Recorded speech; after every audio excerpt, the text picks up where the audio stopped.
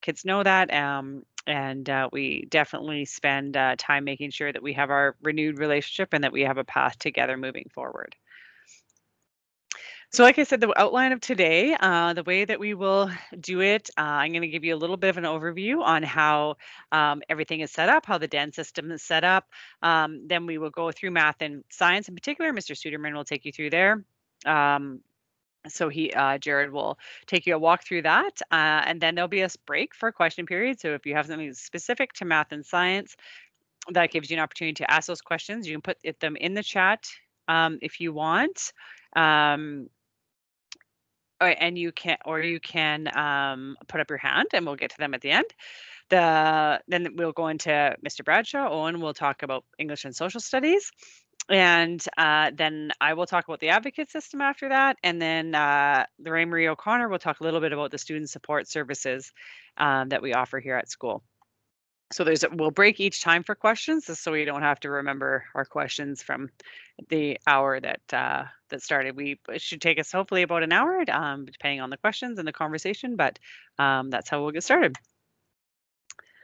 So our DEN system, as you know, the kids are in, 2 teachers for their 4 core courses. This is our the groupings we have.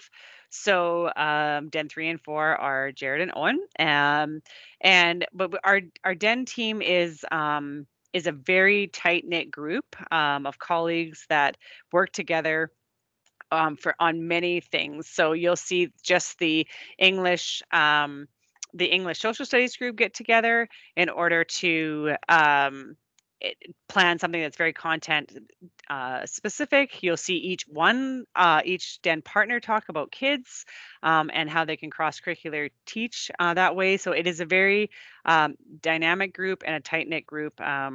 To be part of the DEN system here at Glenlawn is a good place to be. So that's the group of teachers that we have this year.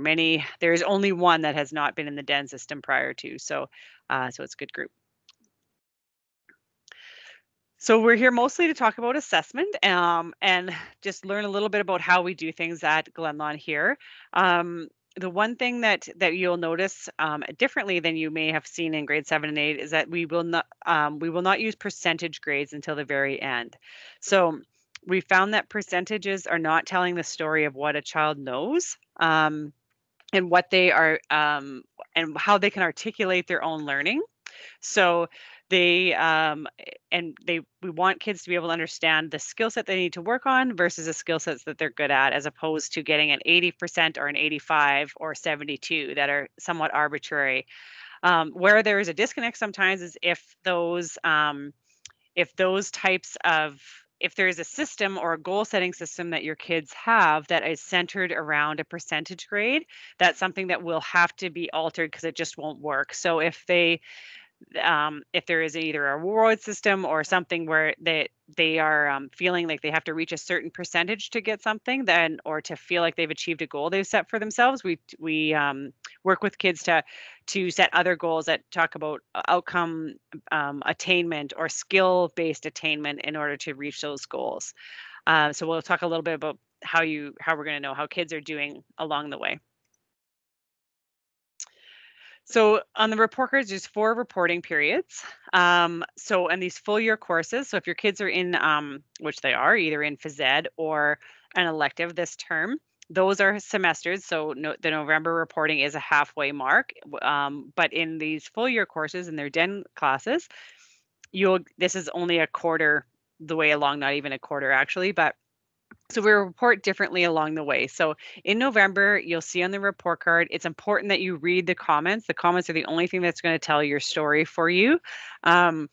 So it'll talk about their personal and social comments. So it'll talk about the things that we're working on around independence, some of the skill sets that they're working on in order to be able to sort of do school, quote unquote, kind of thing. The talk a little bit about the stuff that they're working on from home versus at school. So those are just elements of this year that are a little bit different. And then in January, you'll see academic comments. So you'll see things like they've attained 7 out of 8 outcomes, things like that. They'll attain a 4 on a scale that Owen will tell you about in a little bit. So you'll see both of those types of things on that report card.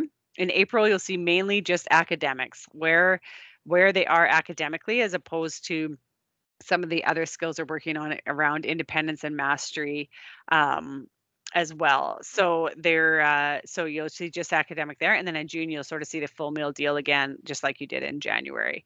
So that's what it will look like. But those 4 reporting periods are just that. They're only 4 stops in the road that Manitoba Education has us do. That is not and should not ever be the only communication that is happening with your child and their teachers. That can be happening all of the time. So that back and forth, emails, calls, those types of things, you can absolutely reach out anytime. We'd be more than happy to have a conversation sooner than later if there's a concern, or even if things are going great. It's okay to have those conversations as well. The From a tech standpoint, so all of our courses are delivered through OneNote and Teams this year, and their Office 365. So everybody's got their own computer. We spend a lot of time in the first few weeks just teaching kids how to use those devices and how to use the platforms in which we are set up. Of course, we are using Teams right off the bat this year, just in case we ever had to go to remote. I'm very happy to be having this conversation tonight after there being no changes on the announcement this afternoon. So that was a huge relief, that we can continue on as business as usual. So that is great. And so, if this is where you might need your kids sometime, and I know some of you right now are logged in as your child, so that's fantastic. That they can help walk through, and I would encourage you to have them walk through their teams and have them show you kind of what it looks like from their eyes. So we will also, this recording is also going to be put in their teams so that parents can go in and watch this as well. So yeah, so that's how we do mostly. There's still paper that exists, but most of it is electronic for sure. So our math teachers, this is our crew that spend a ton of time together planning, giving each other ideas. It's a very dynamic group of expertise, for sure, and years of experience. So, and obviously on this particular meeting, our highlight, of course, is Jared Suderman. So he will be next up. So I will shut off my video and I will turn it over to Jared. Right on. Thank you very much, Dion. Hopefully you can all hear me. So my name is Jared Suderman. Hi there. Sitting here in my classroom. We're just going to talk quickly about our math and science courses. So first of all, on your screen, you see kind of just the big idea literacies as they relate to both our math and science courses. So there's not a whole lot that we can speak to, but this is kind of the overarching ideas that we are going to talk about in both math and science. Each of the math and science teachers that across the grade 9 DEN system are going to differ on the pace of which they are giving their courses, how they are necessarily delivering those courses, and kind of the order in which we go through them. Just like all of us in this room, we're each are different human beings. We each operate differently, but however, all of the DENs are going to kind of pick fruit from the same tree. So we're all going to take a look at outcomes that are in the Manitoba curriculum. So just because one teacher might take a look at something from a little bit of a different vantage point, we all are teaching exactly the same outcomes. We're all picking fruit from exactly the same tree. These are the 4 topics that we're going to cover in grade 9 science this year. We've already started our atoms and elements unit. So the particular order that these topics are listed is not very important, but these are going to be the 4. So we're going to take a look at reproduction, plant animal reproduction, asexual, sexual reproduction. We're going to take a look, we've just started looking at atoms and elements, taking a look at the periodic table and how that's arranged and the atomic structure of the atom. Then we're going to take a look at electricity and my personal favorite, taking a look at space and all the cool things that exist in our solar system. And then these are the topics in math. We've gotten a pretty good start already on our number sense unit. And after number sense, we're going to move on to powers and exponents, then to linear relations, polynomial, symmetry and scale, and then similarity and surface area. So this is probably going to be the biggest difference that a lot of us are going to experience coming from grade 7 and 8 into our grade 9 DEN system. We do everything in math and science based on an outcome-based education. So what this means is that we take the outcomes listed by the Manitoba government curriculum document, and a few examples are at the bottom there in blue. So an example of a traditional math outcome, the one that we've already kind of looked at in class, is showing an understanding of rational numbers by comparing and ordering rational numbers, and a science outcome of describing examples of how scientific knowledge has evolved in light of new evidence. So each of our assessments are chunked by that particular outcome or skill. So we don't necessarily chunk a whole bunch of different outcomes together in a unit test and test all of those things together. What we do is we test the ability of students to do that particular skill. So can they show an understanding of rational numbers by comparing and ordering them? And so that makes, in our opinion, and hopefully yours, the clarity on what your child is getting graded on and what skill or skills can they or can they not do. It's pretty explicit, and hopefully that provides a whole lot of clarity, and yeah, hopefully. So our focus in math and science is on the acquisition of skills. We don't focus on a particular grade or mark, just like Ms. Deere has already alluded to. There is going to be no percentage grades on your child's report card until June, just to help us focus on the acquisition of skills. So can we do the skills necessary to be successful at grade 9 math, grade 10 math, and so on.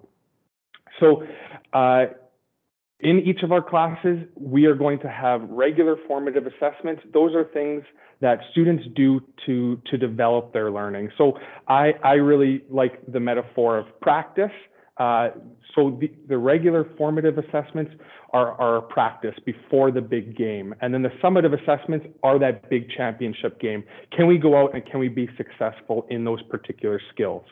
And then we set a benchmark of 70% on a summative assessment for students to strive for and say that, hey, I can be successful at these skills. Because if you can do something 70% of the time or more, the likelihood of you knowing what you're doing is pretty high. And we use a common analogy of that of a driver's test. So if you want to liken the math outcomes or science outcomes that we look at to, let's say, parallel parking or turning right, merging in traffic, those are the skills that we're looking at. So it's going to be a check mark type of system where, can you parallel park your car? You can, here's a check mark, let's move on to the next skill.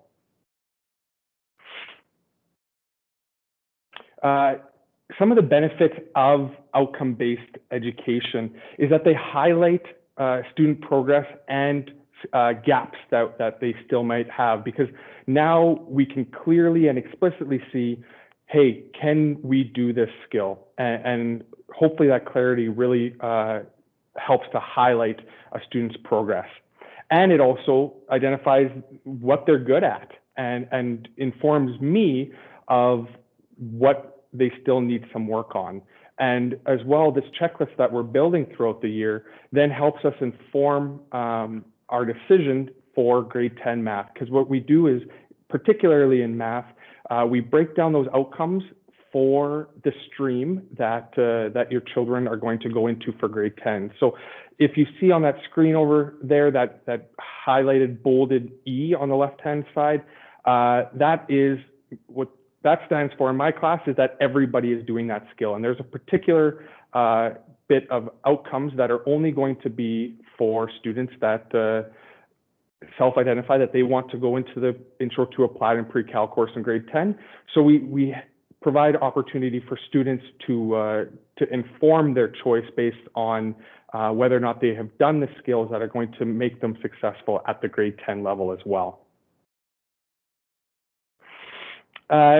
So again, Ms. Deer talked about communication and how we're going to be communicating with you. I am certainly open to communicating with parents and students as often and as you want, and we can carry on that conversation throughout the year. It's not just going to be on a report card in November that we can communicate. So if you have any questions, comments, concerns at any time, you can always email me, call the school. Most of the communication that I have to students is through OneNote and Teams, and then as well in person while they're in class. But a lot of the delivery system is done through OneNote and Teams. And then if you want, you can access our Glenlawn Twitter and website there as well for kind of bigger school communications. Jared, I am going to move to the next slide, but do you want to show them Finn? It looks like you're petting Finn. Yeah, he's right here. Can you move your thing and just show everybody Finn? There's Finn. There he is. Hey, buddy. Hey, look. Yeah. Oh, you're wondering where? Yep, that's Finn. Okay, I'm going to move to the next slide. Oh, right on.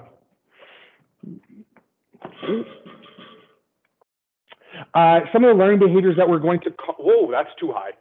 Some of the learning behaviors that we are going to comment on, especially in our upcoming report card in November, are just some of these soft skills that we hope to build into students so that they can be successful, not just in grade 9 at Glenlawn, but in grade 10, 11, 12, and then in their future endeavors. So things like belonging and independence. And we, in my particular class and in Owen's as well, I'm sure he's going to speak to it, is we really have a big focus on growth mindset and just believing that if with enough hard work, we can get better at stuff. I will never be LeBron James, but if I work hard, I can probably improve my free throw shooting. And so that's what definitely a focus in the course is.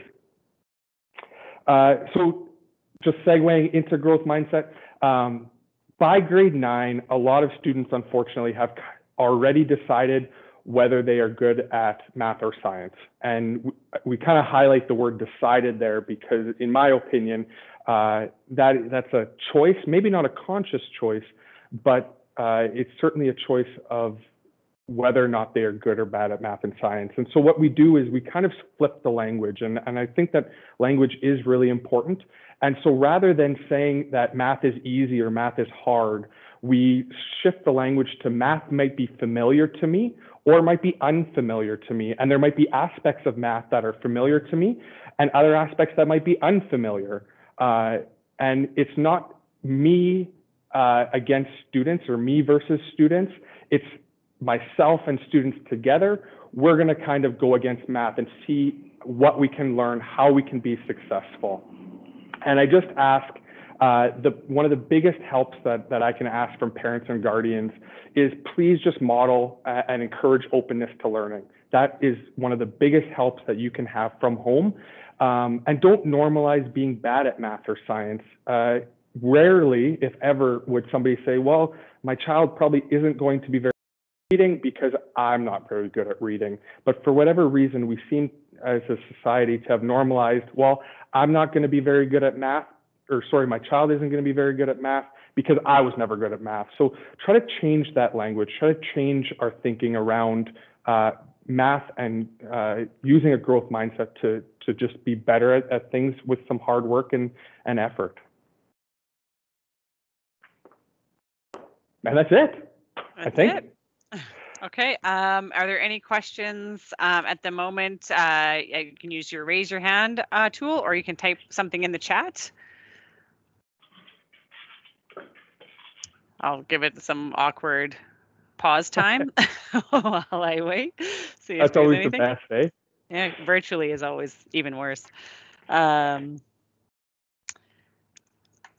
we can definitely move on if there is no questions.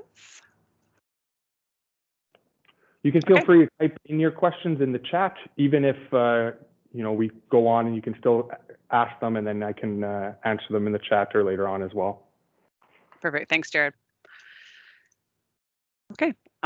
So our next group of staff that work in the DEN system, of course, is our English and Social Studies teachers. So again, a dynamic group.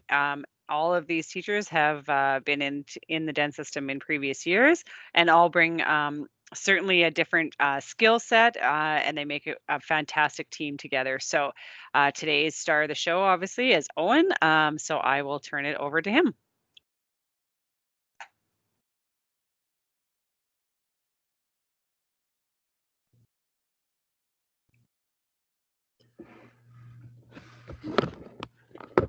All right. Thank you so much, Dion. Thank you, Jarrett. Thank you, parents, guardians, for joining us this evening. It's wonderful to have you with us. Obviously, we wish we could have you here, but we really appreciate you joining us and coming and seeing a little bit of the places and people that your wonderful children spend so much time with every day throughout the year. So thank you for them. I just want to actually start by echoing something that that Jarrett was saying about growth mindset. I know that for students, a lot of the time they see their teachers doing things that they're really good at, because that's the sort of things we decide to teach. And for me, I get an almost daily opportunity to demonstrate my growth mindset around technology, because unlike Jarrett, I am not one of our division's tech gurus, but I know that every day through trial and error, every day with a little bit of help from Jarrett, every day with a little bit of help from my students, from your kids, I am learning and getting better and working forward at it. And this idea of growth mindset, not that we're all going to get to the same place, but that we're all going to get better together, that we're all, by putting in our best effort, going to learn and grow and make progress from the point at which we started. That's probably one of the biggest ideas. We spent some time talking about that in the first week or two of class, because it's one of those foundational ideas that we build the year off of. Now, this first slide, which probably makes more sense when we do this parent night in the middle of September than in the middle of October, just tells you a little bit about what we've been up to early on, getting to know our kids, having our kids get to know one another, get to know us, get to know the building, meeting our library staff, meeting the folks who make all the many important things happen in the building that are above and beyond our classrooms. These are things we've been up to over the last couple of weeks. It's starting to really feel like we're here, we've gotten to know one another, we're into October now, and we're starting to be able to make some forward progress in the content areas of our courses. But these foundations of just establishing a sense of belonging, establishing a place where the kids feel like they belong and like they're connected is so incredibly important to us. And we know it's really important to our students, even if they don't necessarily always fess up to the fact that belonging at school is something that really matters to them.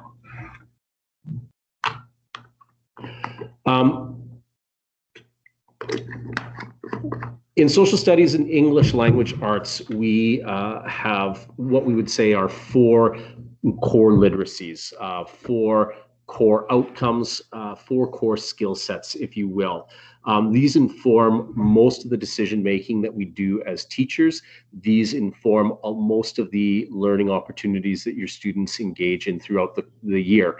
We are deeply, deeply, deeply invested in your students, our students becoming better readers, writers, and thinkers, becoming better citizens. We think that these skill sets here, which are sort of at the core of the social studies and English language arts curriculums, are key skills for them to take away. And so these are things that we're going to work at throughout the year. In social studies, there is certainly some content as well, everything from political geography to some of the structures of parliament and structures of how government works and things around immigration and citizenship and things like that. So there's certainly some content there, but the 2 courses are actually very heavily skill driven. And one of the things that has happened over the last few years as we've put the 2 courses together into a 10-month course is I think that trend of the courses towards being skill driven it continues to accelerate, and we continue to see as teachers just more and more opportunities to work on these core skills. And so these are really very much at the heart of what we're doing every day with your students. These are, as I alluded to, some of the topics that we will get into in social studies, some of the areas where we get a chance to practice those skills, but also some areas where there is some content and some substance that we're going to be working at learning so that we have things to think about, we have things to practice our skills with. English language arts, again, these are the four big outcomes. And if I could just highlight on this page, we're looking at these outcomes from two angles. The darker, the black text is talking about us as consumers of text, as readers, as viewers, as listeners, as experiencers, whereas the red is talking about us as we develop some of these key core skills in our own writing, in our own speaking, in our own representing. So that's sort of what that's about. It's four core skills, but we look at them both as creators of text and also as consumers of text.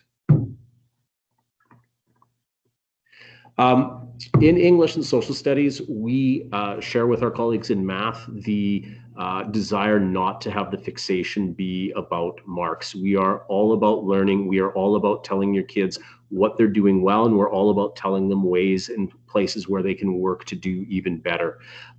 We have decided over the last 3 years to work essentially with the same scale that they've used in the K to 6 years, which is say the ND through 4 scale. So students and parents are getting in January, in April, a sense of where your students are at, a sense of where things are going, without us getting obsessed over tenths of decimal places around percentages. So students who are in the ND range, those are in all likelihood students where we've had conversations with home, where we're talking, we're working, we're supporting to see how can we help you to make more progress. In the 1-2 range, we're seeing some progress, and the question is how can we see more as we head towards the 3-4 range.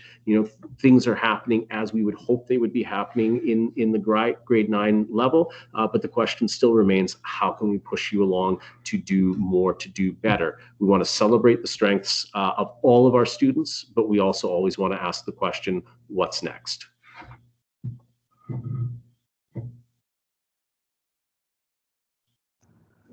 Okay, so we will break again for a second for questions. Any thoughts or questions around the English social studies side of things, or something you thought about with math or science?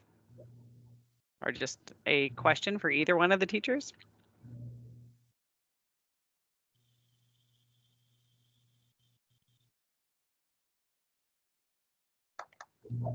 Okay. I will continue to move along. All right. So let's just talk a little bit about the advocate system. Mr. Bradshaw, he did. He didn't have to write him. The advocate system. So first thing is learning all the different language at Glenlawn. So by the time you get this all figured out, we'll be in grade 10, but we have our DENs and we have our advocates. So our advocates, this is the group, and some of them are in the our grade 9 teachers as well, and some of them are not.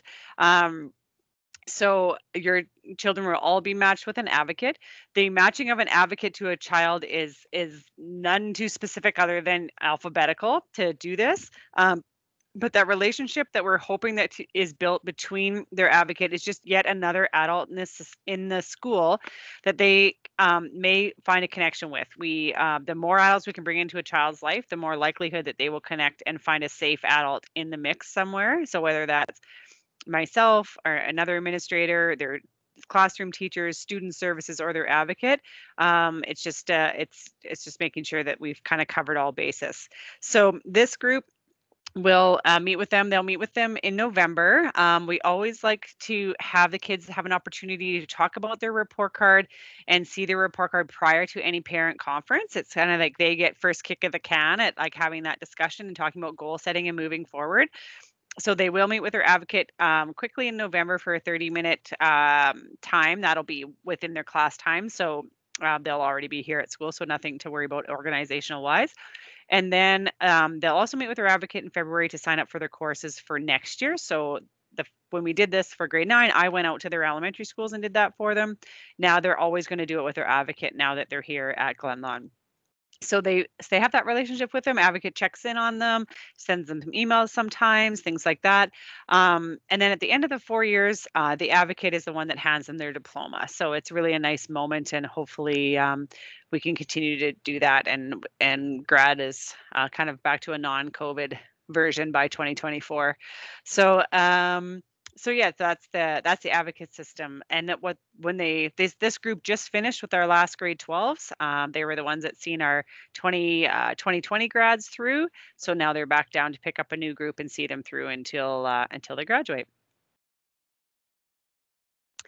Okay, and I'm going to let Lorraine Marie O'Connor, our student services teacher, speak to this slide and talk about the student supports we have here at Glenlawn. Okay, thanks. Hi, everyone. My name is Lorraine Marie O'Connor, and I am the student services teacher for our grade 9s. This, as you can imagine, this role takes many forms. Right now, one of the focuses is getting into as many DEN classes as possible to engage in learning with our kids, to get to know them and their names, and let them get to know me as well, so that they're more comfortable coming maybe on a one-on-one situation. Some of the other supports includes academic and classroom support.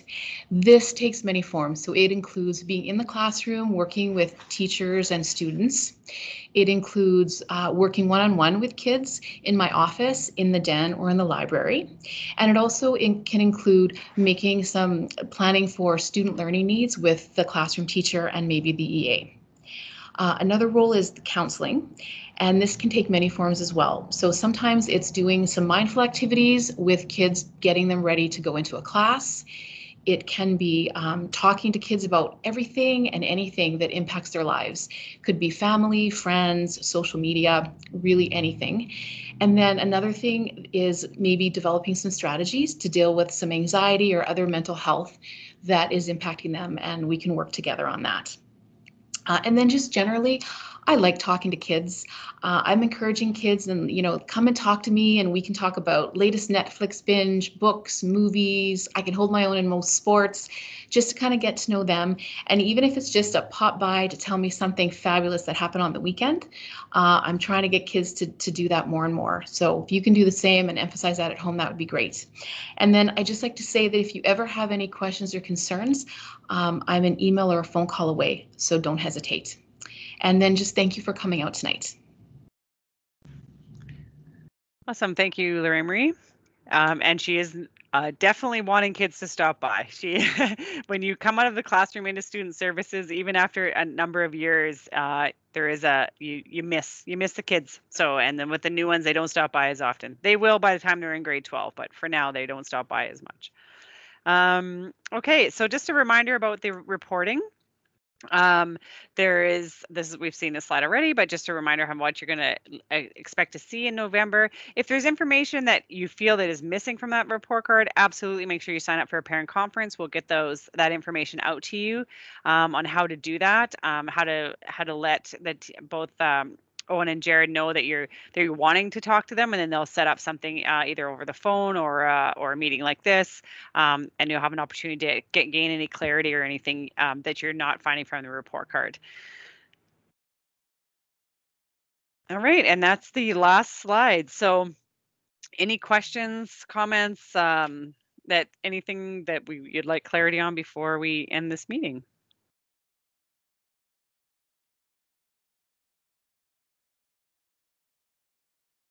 Maybe it's like the kids when we record the meetings, nobody wants to talk to them. Okay, then absolutely reach out to any of us at any time. You have my email address as well, and you can contact me at any point. Jared, Owen, and Lorraine Marie are available as well. And if there's anything that comes up moving forward, let us know. And otherwise, we really appreciate you coming out. It's very nice to have people here and make sure that we can help clear anything up and make sure that we're all on the same page in terms of the village it takes to raise these teenagers. So thank you all very much, and I hope you enjoy this upcoming weekend.